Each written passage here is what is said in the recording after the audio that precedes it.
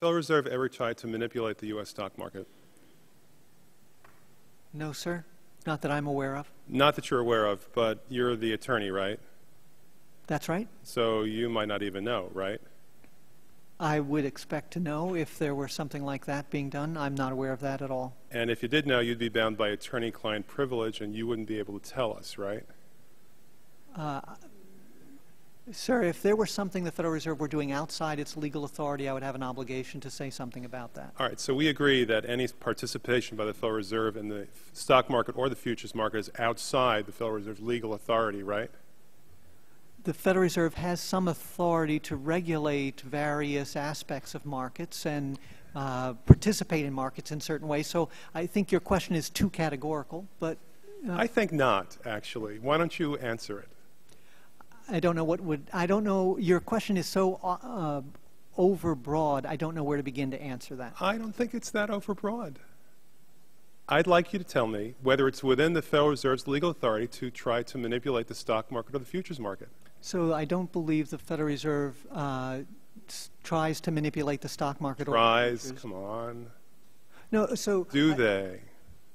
The Federal Reserve's obligation and what it does in monetary policy is try to influence interest rates, and in that way to maximize employment and to stabilize prices. Now, sure if in fact the Federal Reserve question. were trying to do that or doing it, isn't that something that we'd want to know?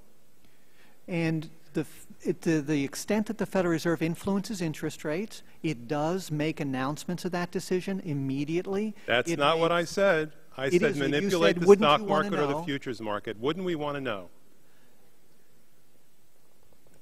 Yes or no? Could you define what you mean by... I think you know what I mean, Mr. Alvarez. Now, wouldn't it be very helpful to have a GAO audit on that subject? Wouldn't it? I don't know what it is that you're seeking to audit, sir. What I it would just be helpful said. if you could Let's go on to your something else. Does the question. Federal Reserve actually possess all the gold that's listed on their balance sheet? Do they actually possess it? Yes. Has that been audited by the GAO? I believe that's within the GAO's authority to audit. It certainly is something that our independent accountant is able to verify and does. So if I go ahead and ask for a GAO audit, you won't oppose it, right? To auditing the presence of the gold on the facility? I don't see any reason to object to that. Good. Now, there's been all sorts of claims of insider trading and front-running by the people who execute the trades for the Federal Reserve in the market. By the way, who is that? Who actually executes the trades for the Federal Reserve in the markets? I haven't heard of any allegations of front-running. Well, that's funny because you're the general counsel, so if anybody would know about it, you'd think you would know about it. The Federal Reserve Bank of New York is responsible for affecting the transactions implementing monetary policy. Okay, so then answer the question. The Federal Reserve Bank of New York. That's your answer?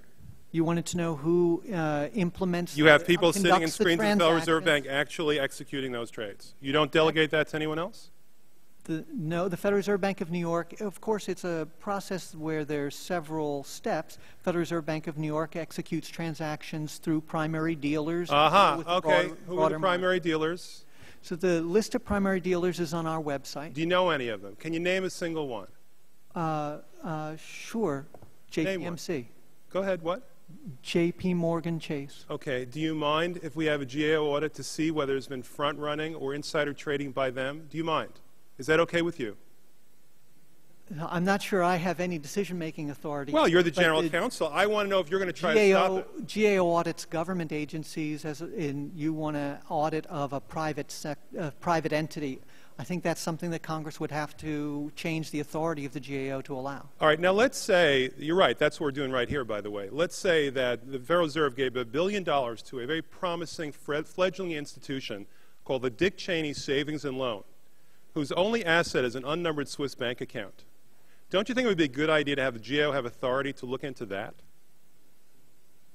So under the GAO authority as written, a loan by the Federal Reserve to a specific entity, say a particular bank, as you've pointed out, would be subject to GAO audit. We don't oppose that.